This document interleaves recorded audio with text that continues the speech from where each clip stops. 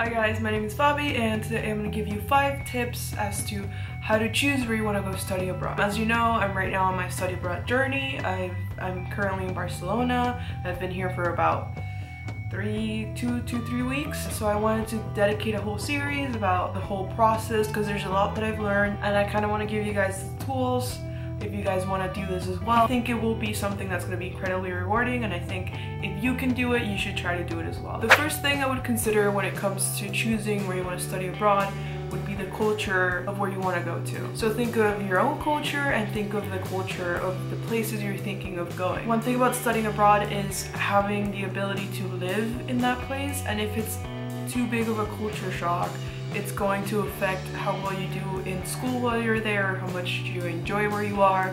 So I would try to choose a place that's not 100% different from where you are, but also not exactly the same. For example, I decided to go to Barcelona because being Hispanic, the Spanish lifestyle is similar to the Latin lifestyle, especially where you live in Venezuela, because we have a big Spanish community, and because it's more of a city, it's more modern, it's more moved. It's not like a place like Sevilla or Vigo where it's more slowed down, it's not as electric, it's not as international, whereas Barcelona is considered sort of like a New York of Europe. So I really enjoyed that aspect of it. And another thing would be to not choose something that's exactly like where you're from, because that just kind of loses the fun of it. So for example, at one of the meetings for the study abroad program, one of the girls, I heard her talking, she had a Chilean accent and she was going to Santiago. Now of course she probably missed home, maybe she had never been to Chile, I don't know. But for me, I wouldn't choose a place that was that similar to what I know. I was also offered to go to Santiago. That was one of the choices in the general options, but I decided that I think what was best for me was somewhere I could get away but also still be connected to what I know. Another important aspect is the language. So a lot of programs, if you're from the US, will have classes in English, but if you don't speak another language other than English, it's going to be hard for you to move around, because even though everyone can, or a lot of people are going to understand and speak English where you're going, you're not going to be able to communicate fully with everyone, and there's always going to be a language barrier. So if you speak 2 languages, maybe choose your second language, that way you can enhance it. Maybe choose a language that's similar to one of the languages you know so you can learn it. So for example, for me being in Barcelona, even though they speak Spanish here, they also speak Catalan. And Catalan is a big part of the culture here, and it's a mixture between French and Spanish. So I understand a lot of it, I can decipher a good chunk of it, but I don't understand it fully, and I know I want to learn how to speak it, and it's going to take me a step closer to learning how to speak French, because it's sort of an in-between the two. Not exactly, but you know what I mean. Another thing is the distance there's going to be between you and where you're going. So for me, even though Spain is an 8-hour flight from Miami, I know I wouldn't be able to do something like Philippines or Australia or China, because I don't want to be a whole day away from my family.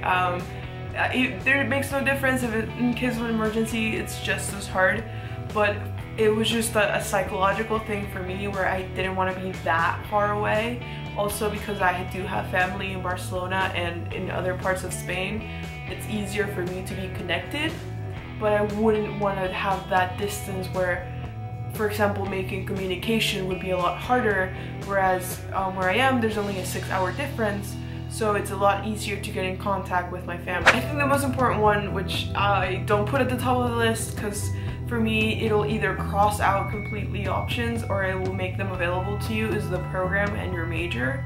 So for example, my majors are English and Spanish, so it would make no sense for me to go study in Germany, for example, because yeah, I can learn English, I can learn Spanish literature there, but it's not going to be as in-depth as it will be here. So for example, one of the things I'm nervous about is that I haven't gone to school in Spanish full-time in 8 years since I moved from Venezuela.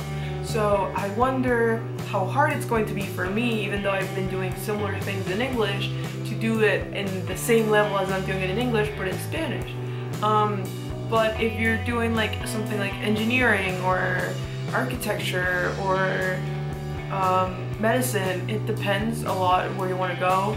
I think choose somewhere where it's like innovative, so like if you're an engineering major, maybe go to Japan, and if you're like an architecture major, but come to Barcelona, something like that. I think it's going to enhance the experience, because it's like being an actor and doing an internship in LA. It's like getting a glimpse of the world you want.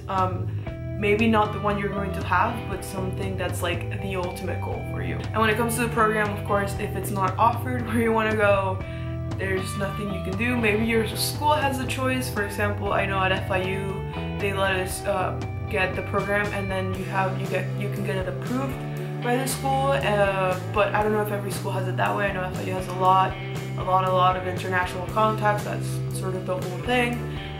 So it depends on your school if you can, you know, maybe bring a curriculum from another university that they don't offer and be like, hey, can I do this? Can I maybe do this? I don't know. Lastly, for me, what I found to be the most important one was how you feel and what you can get out of the place you're in. So in 2013, my parents wanted to take us on a trip to Europe, and that was our first time in Europe.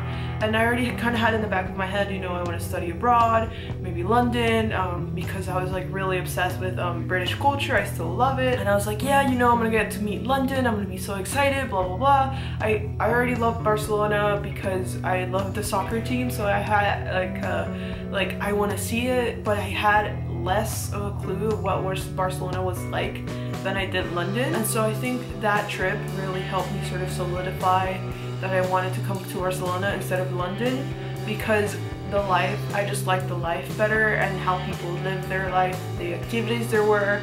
I think the arts and the architecture and everything, sort of the vibe of Barcelona fit me a lot better than London. And I think, you know, maybe you don't, obviously not everyone, barely anyone's gonna have the chance to maybe travel and see where they want to go before you get to study abroad. But I would do your research, look at the activities there are, look at the museums, how close it is to other places. I think it's really important for you to find a place where you feel yourself living there happily, because I think that was one of the things for me, and that I still feel about Barcelona, is that every time I go to the city, which is about 45 minutes to half an hour on a train ride, I love getting there, and I love that I can walk around and move around as much as I please without much, you know, hassle. I feel like it's a place that's safe. You know, it's just a place that feels alive, and I really, really like that about this place.